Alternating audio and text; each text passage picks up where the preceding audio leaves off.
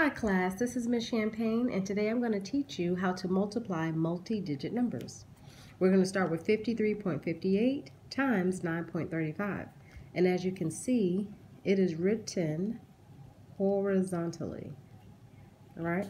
When it's written across, it's called horizontal.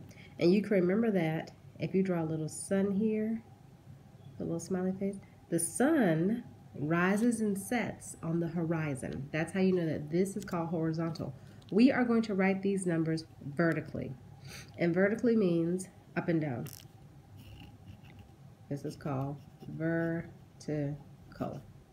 And I'm going to put 53.58 here. And I'm going to put 9.35 underneath it vertically.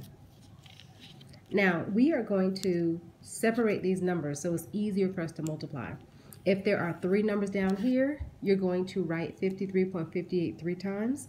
If there are 2 numbers down here, you're going to write 53.58 twice. If there's 1 number, then you just write 53.58 1 time. Since there's 3 numbers here, I'm going to write 53.58 3 times.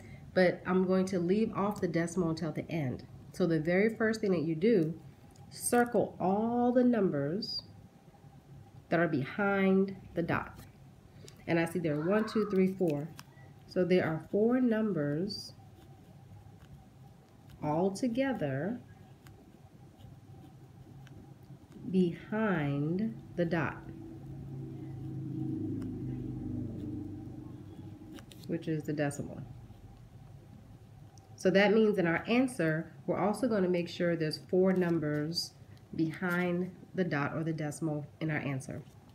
Second thing is go ahead and write 53.58 3 times. 5, 3, 5, 8. And don't write them too close together so you have a little bit of space in between each number. Once.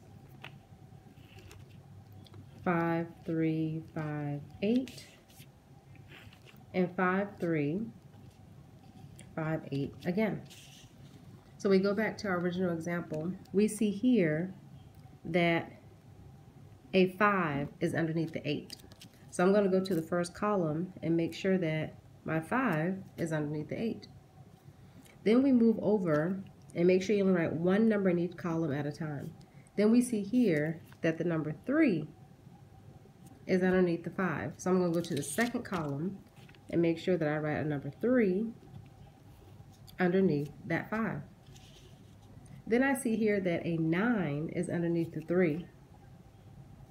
So I'm going to go over to my last column and make sure that I write a 9 under the 3. Since I already have a 5 here under the 8, I don't need another number here under the 8. So I'm just going to write a 0. And a 0 is my placeholder. All I do is bring it down. Over here, I already have a number underneath my 5. I don't need another number underneath my 5. Here, I have a number 5 underneath my 8. I don't need another number underneath my 8. So these are 2 0 placeholders that we just bring down in our answer. And if you look at this number without the decimal is 935. And we're going to multiply this number by 935. So all you're doing is taking this bottom number and writing it in this expanded form. That's what we learned from elementary school, expanded form. So 935. So let's start here with the last number, 8 times 5. If you don't remember your 8 times table,